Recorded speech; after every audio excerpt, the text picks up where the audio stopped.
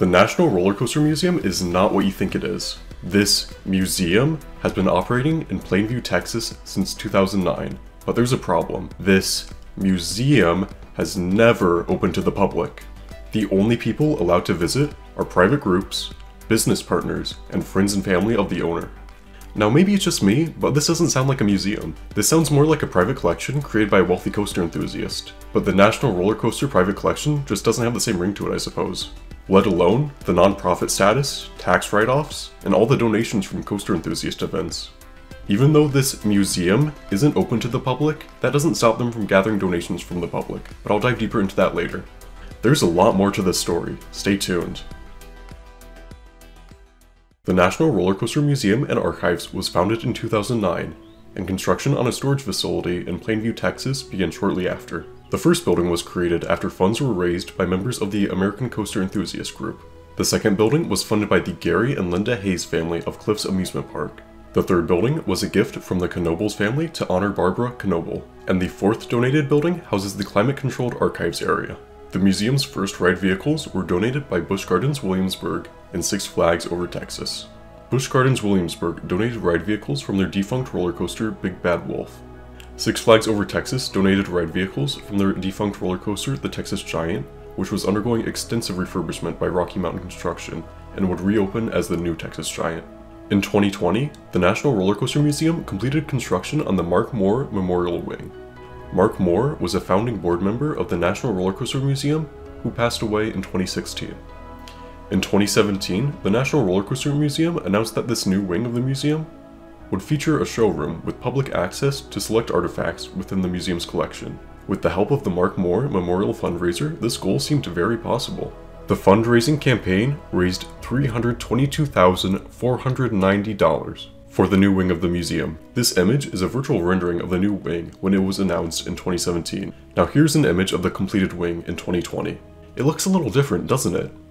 It doesn't quite live up to expectations created by that rendering, and there's still obviously no public access to any of the museum's artifacts.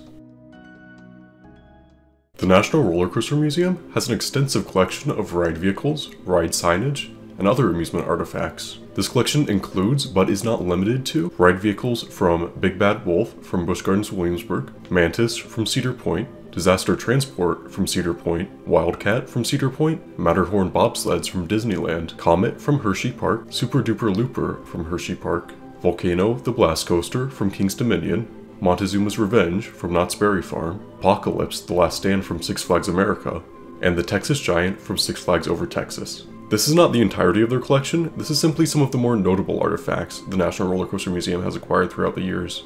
I would make a more detailed list of the National Roller Coaster Museum's collection, but unfortunately, their website only shows a small fraction of the items they've collected. You would think a museum would want to show off its collection, but unfortunately, the National Roller Coaster Museum makes it very difficult to view their collection, even through the internet.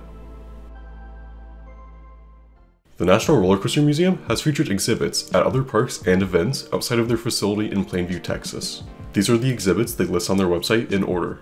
In 2012, the National Roller Coaster Museum presented an exhibit at Dollywood in Pigeon Forge, Tennessee, which featured a small model of a roller coaster and some displays. In 2013, they presented a large poster at the IAAPA Expo in Orlando, Florida, that showed the timeline of the National Roller Coaster Museum.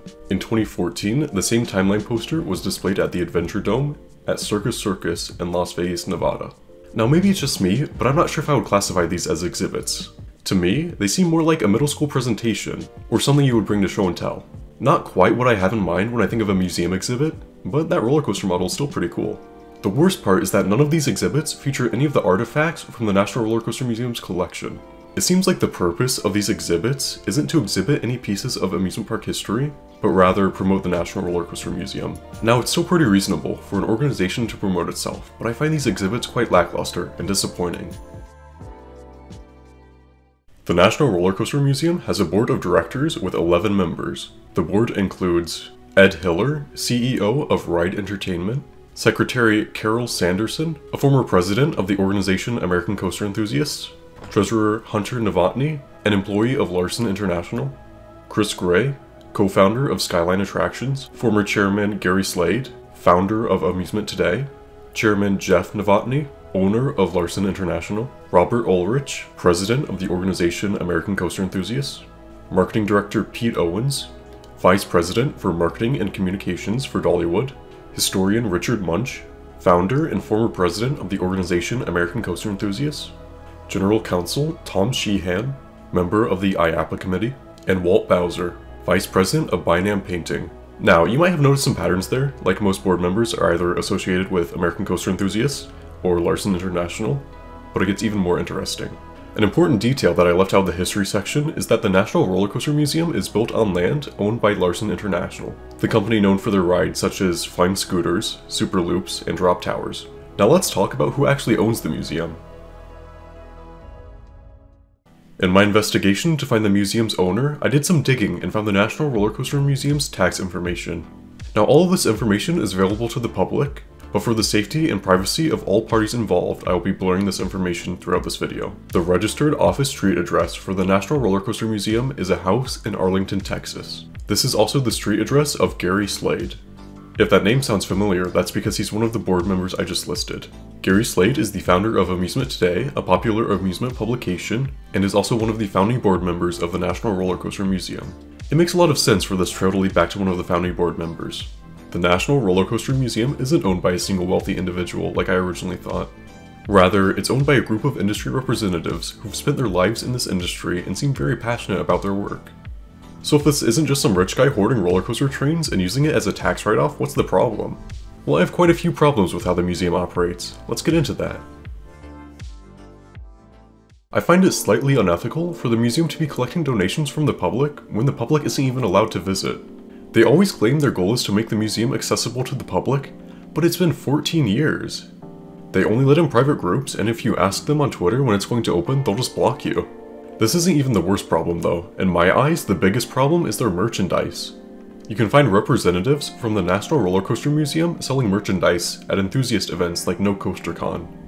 And it is outrageously overpriced. The worst offender is a 3D printed Schwarzkopf logo. They sell this for $50 while it only costs a couple cents to print it yourself. Schwarzkopf is a defunct company, so to my knowledge, their logo is under public domain. This isn't an intellectual property that the museum owns, they're just selling a different company's logo. Now I don't know how much money it takes to open a museum, but I'm pretty sure it doesn't take 14 years to open one. The way the museum operates and the way they seem so secretive about their collection, their operation, and their plans to open really gives me a bad impression of their organization. And I'm sure I'm not the only one who has this impression. In a surprising turn of events, Rocky Mountain Construction, also known as RMC, has announced that they are merging with Larson International. I was actually in the middle of editing this video when RMC dropped the surprise announcement on Twitter. For those who don't know, Rocky Mountain Construction is one of the fastest growing roller coaster manufacturers in the amusement industry. They're the ones who innovated hybrid roller coasters, and their specialty is their iBox track.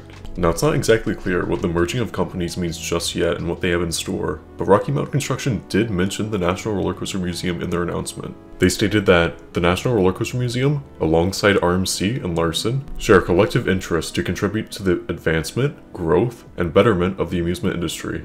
Now this statement is really vague and can mean a lot of different things, but it does seem like the National Roller Coaster Museum has RMC's support. Does this mean RMC is going to help fund the National Roller Coaster Museum and speed along its opening? Or maybe donate some prototype ride vehicles, or wheels, or maybe even construct a prototype roller coaster at the National Roller Coaster Museum, like they did with the single rail Raptor model at their headquarters in Hayden, Idaho. Only time will tell. It's some pretty exciting news, and I can't wait to see what this means for the National Roller Coaster Museum. In summary, it seems to me like the National Roller Coaster Museum is owned and operated by many talented and passionate individuals within the amusement industry. But the shadiness of the museum and the poor business practices have ruined its reputation in my eyes. Now this video is not intended as an attack towards the National Roller Coaster Museum or any individuals mentioned within this video. I just wanted to share my findings about the National Roller Coaster Museum within this video. I truly hope we're able to see the National Roller Coaster Museum open someday, but it doesn't seem like it'll be anytime soon. Although that's still better than the alternative, which is these pieces of history being sent to a scrapyard. Let me know what you think of this video and of the National Roller Coaster Museum down in the comments below, but please try to be respectful. Like always, thanks for watching, and I'll see you next time.